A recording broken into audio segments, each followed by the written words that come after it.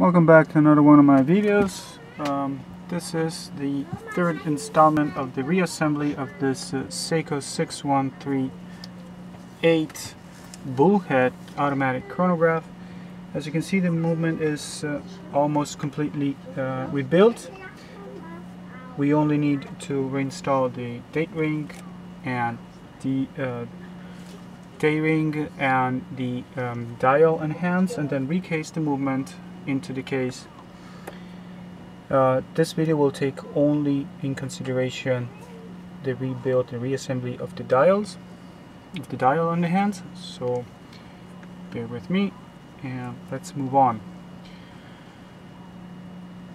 The first step is to slightly unscrew the dial screws. There are two pieces, and one is here and one is over there, so I need to lift a little bit the movement from the holder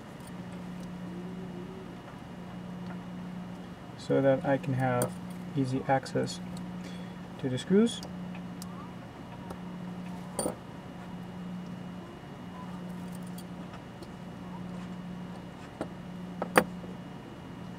There you go. Here you see the screws over there.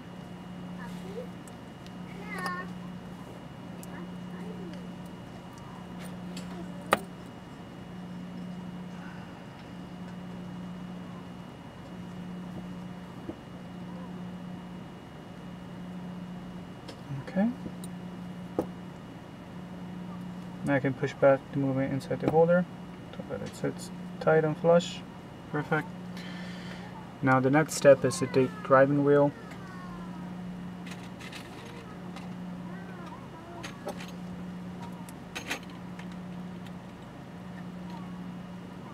Just that one.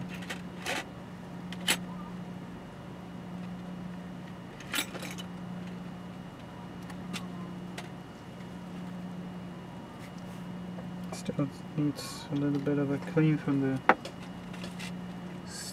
stains of the liquid.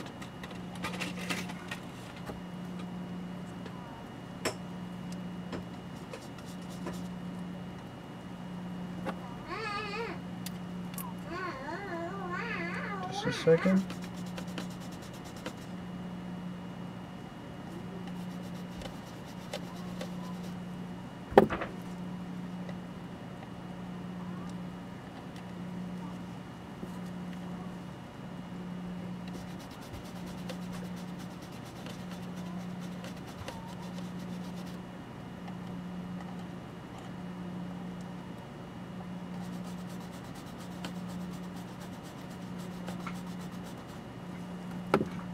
Okay.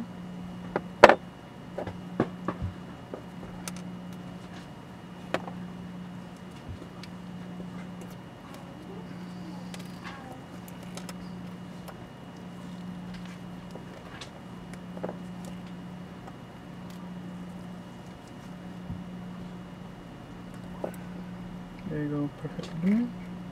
This is supposed to be installed here, and to do that I need to remove the screw that's in place.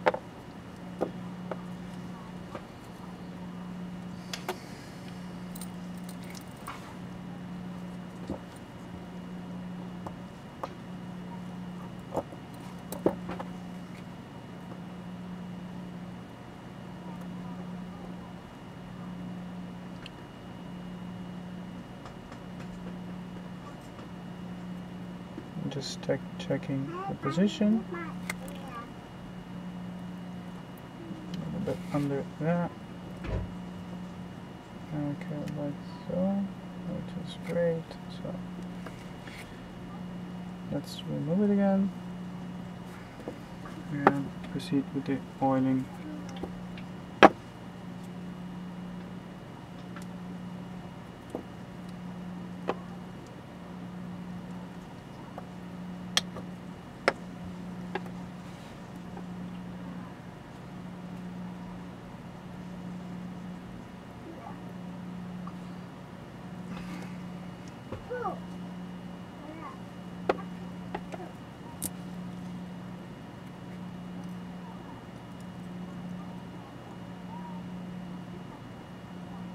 Great.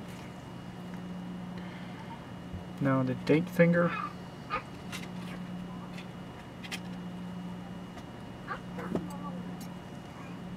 This is plastic parts that were already cleaned. The date finger and the day finger with its date driving wheel screw that I just removed.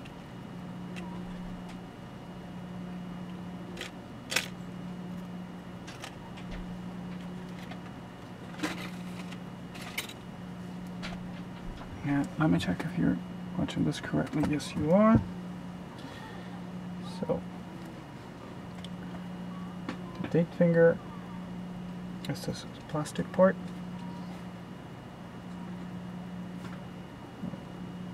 How is that? Small.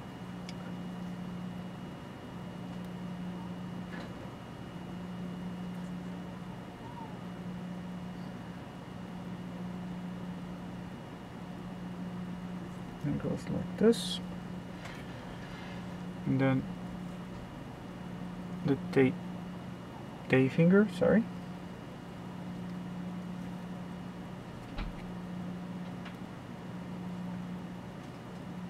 I just suppose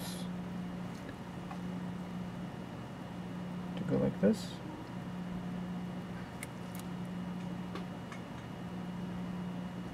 And then you have the screw that holds everything together.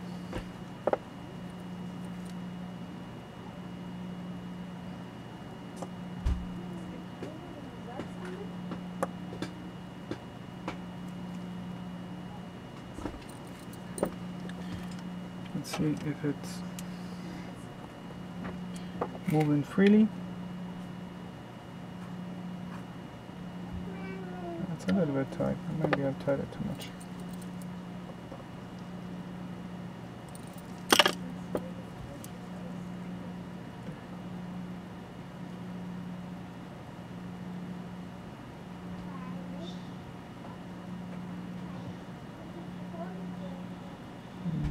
This is getting unscrewed. There is something wrong. Let me check an instruction manual.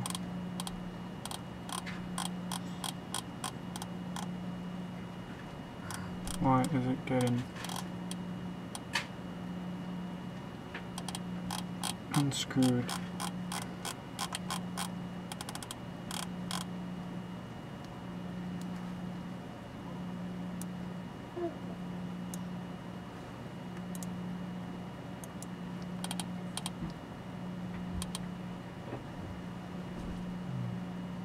Okay, I'll just pause a moment. I'll be right back. So, welcome back, and this time I managed to discover an error that I made, that the spring was supposed to be installed right away after the date wheel. So this is what I'm going to do right now.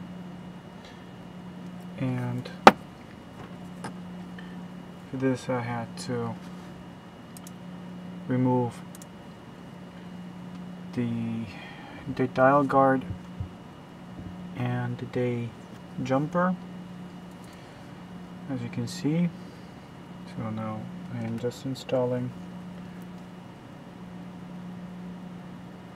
the date jumper, which is this small part here. This is supposed to be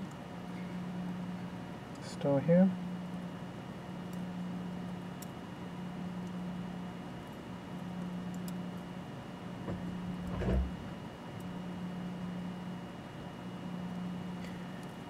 Like so, to avoid springing it off to the infinite and beyond. I'll hold it with some Rodico.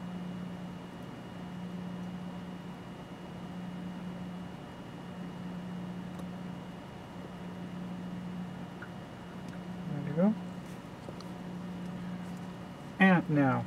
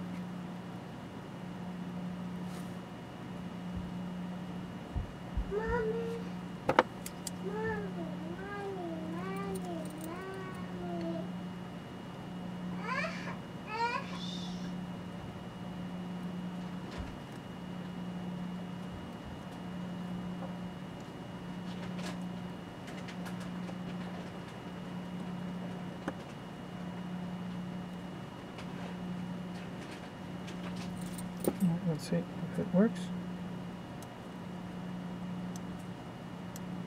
It definitely does.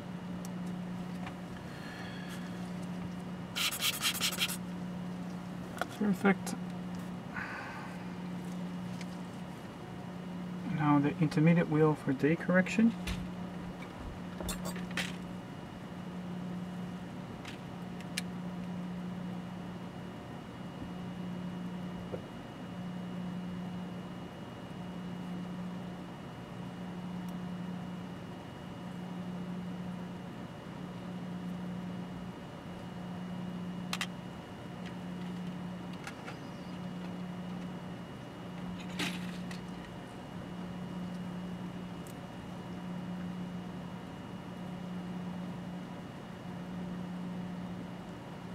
And this is supposed to go here.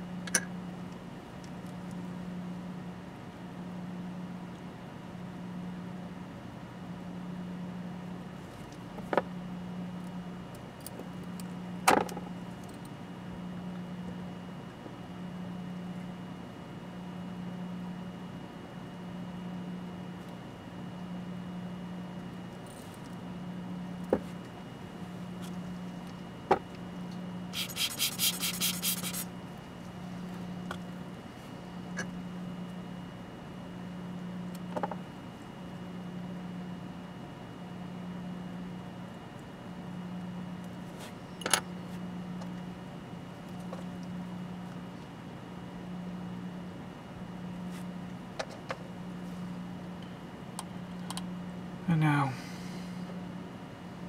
the days start with dial disc.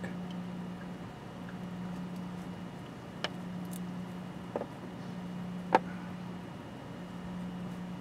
has to be clean a little bit more.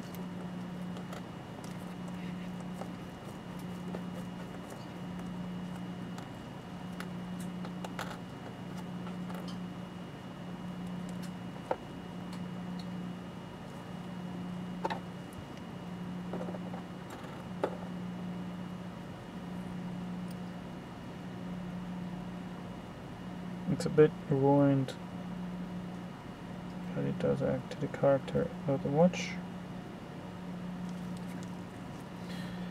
But before installing it,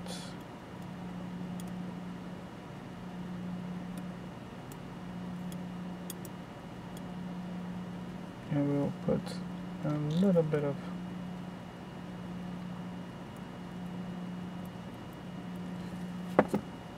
oil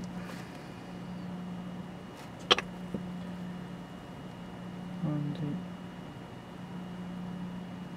tip of the spring,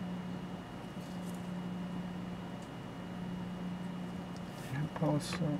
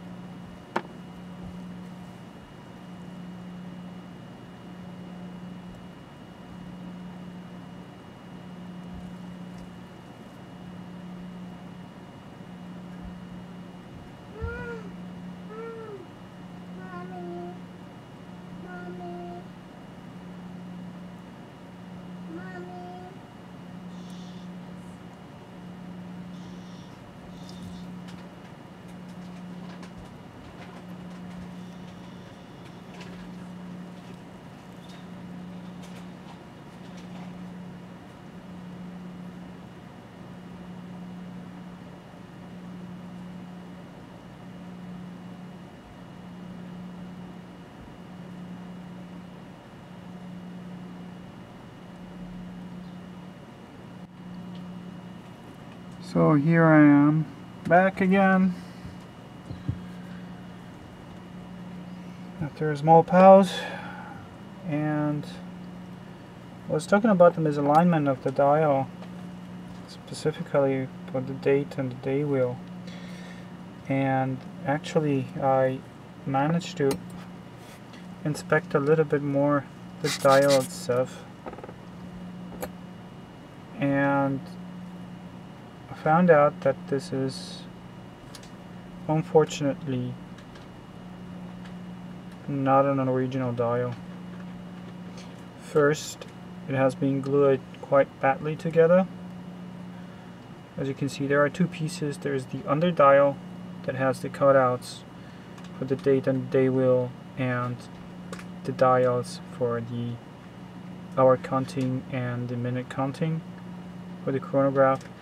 And then on top of it, it has the normal dial that you see, the black dial with the logo Seiko chronograph automatic, the Suwa sign symbol there,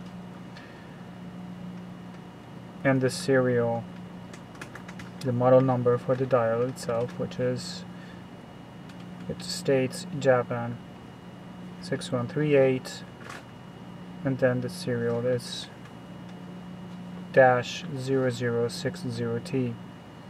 Now, why do I think that this is a redial or not an original one? Simply because of the misalignment, which could have been caused, of course, by the break of the dial feet, and then somebody tried to realign them correctly, gluing them. As you can see, that the two holes here for the hour wheel, they are not correctly centered one to the other. But inspecting very closely the Seiko logo, it appears to be original, but it is not. It is not, because it has something like a shadow underneath each and every single letter. It's just like it has been stamped twice, or during the stamping it slightly moved, so it left a blur, a small shadow underneath it. I don't know if you can get what I mean. Also, chronograph has the same issue, and the word automatic also, especially by the letter C at the end of it. There's also another thing that leads to think that this is a redial.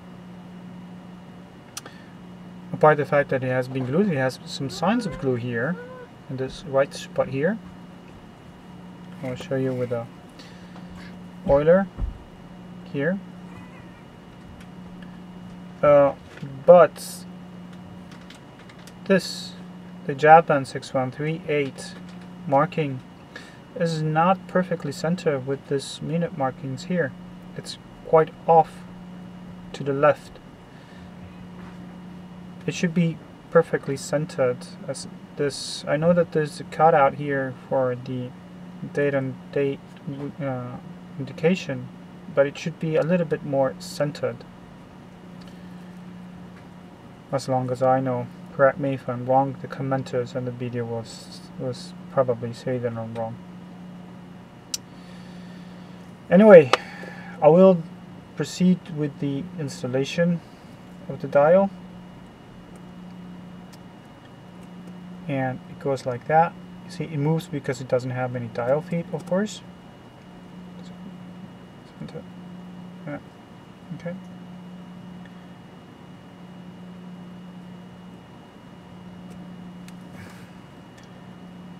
And remember the misalignment I was talking about? There is actually no misalignment. It was just that the dial was a little bit glued off. If you press on the dial too much, the date ring just scrubs underneath it. It is not smooth, so you have to lift it out a little bit just to be smooth and precise. Click. The date ring doesn't have this issue since the spring is stronger. so it makes it click correctly and it doesn't scrub at all anyways. So let's put it on Sunday. Today's date, Saturday, Sunday, and today is March the 3rd.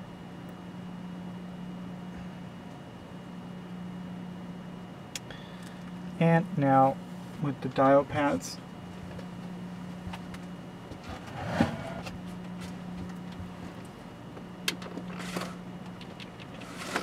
which I still have to find.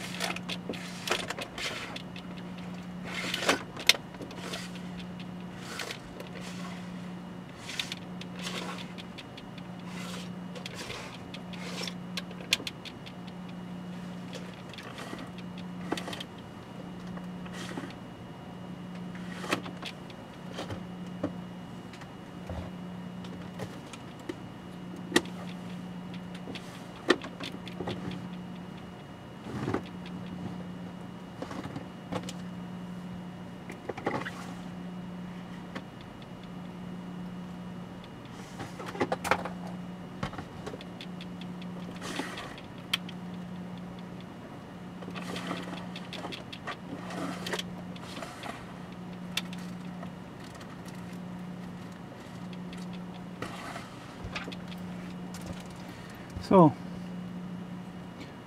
these are the dial pads that will go in between the dial and the dial holding ring, and they will lift it just that little bit. That will avoid the scrubbing while turning. And it will make it fix, and plus they're very easy to remove. I will not put them between the movement and the dial, otherwise it will be too high.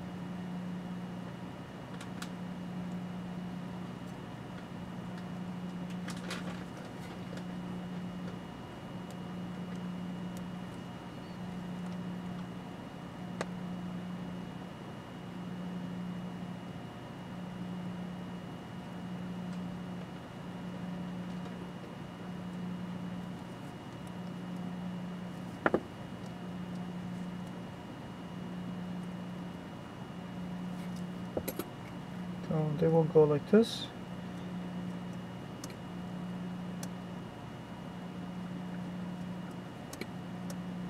And before fixing them,